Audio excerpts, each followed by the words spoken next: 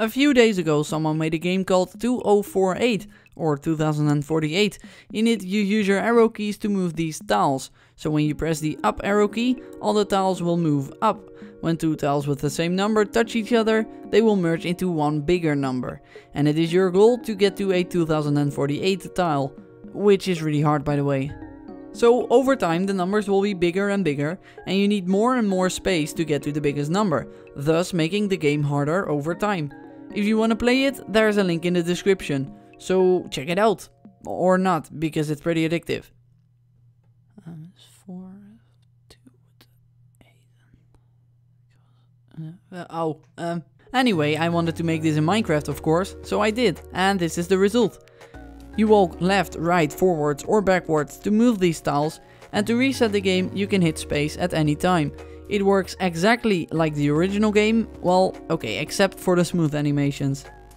If you want to download the map, there's a download link in the description for that too. So check it out. Or not, because it's pretty addictive. 2, 8. To make the explanation a bit more understandable, I'll make the field a bit smaller. So let's say there's a 2 over here and a 0 over here.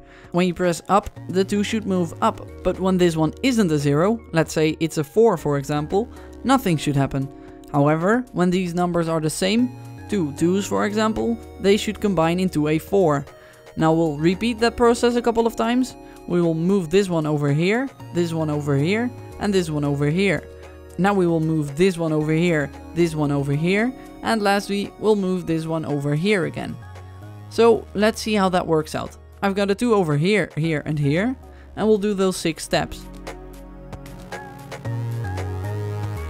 And as you can see, we will end with a 4 and a 2, just like in the original game. We'll do that process 4 times for every row, and we'll do that 4 times for every direction. But first we'll take a look at one of these steps, because what is actually going on over here? The answer is squids. We will make 16 squids, each with a different name, and now we can apply scores to those squids. These are just a few command blocks that are all powered in the right order. That's because this stone is set to redstone blocks and back to stone. Check out this video from Citrion, he explains how this thing works. So these 13 command blocks are the logic behind one single step. This entire row makes all 6 steps work, and this entire field makes one direction work. And all these 4 fields make all the directions work. And then there's this last row of command blocks that makes sure there's a new tile added every time you make a move. First it will create stone blocks for all the tiles that are 0, and then I used spread players to teleport a squid to a random block over here. Then it will be teleported relatively above one of these squids, and then it will set the squid underneath him to either 2 or 4. And that number is, again, randomly chosen using spread players on this squid.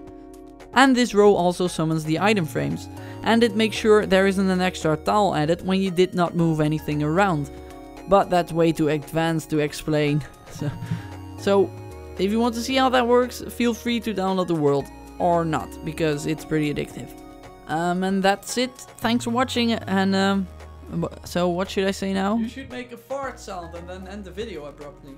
What? You know, a fart sound. You want me to make... Yes, using your mouth. I'm not going to do that.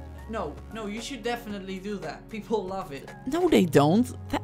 That's stupid. Seriously, try it. No, no. Trust me, it will be fun. No, I'm just going to end the video with a black screen, and thanks for watching. Well, okay, if you say so.